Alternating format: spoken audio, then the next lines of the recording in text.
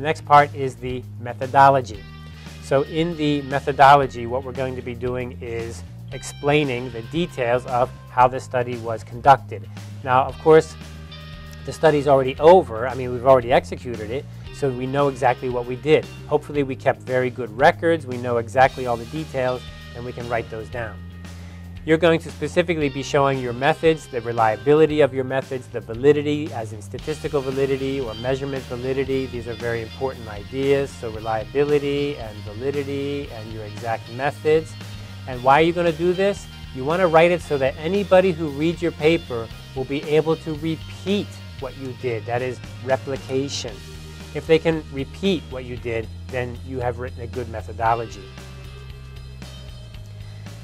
Inside the methodology, you may have subsections. Why would you have subsections? Well, it's possible that the methodology is very complicated. Lots of things to it. So you're going to break it into parts.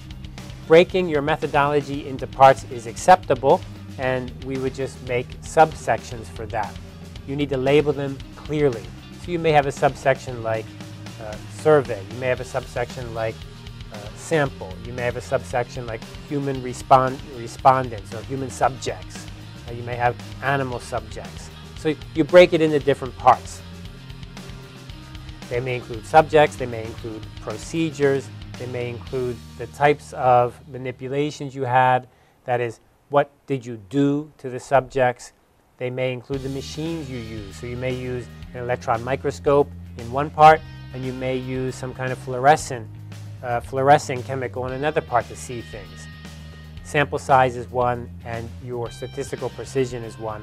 And how did you measure? So these measurements may be survey measurements, direct measurements, experimental measurements, things like this. And of course, your research design. If your research design has a name, like for example, a control group, a test group,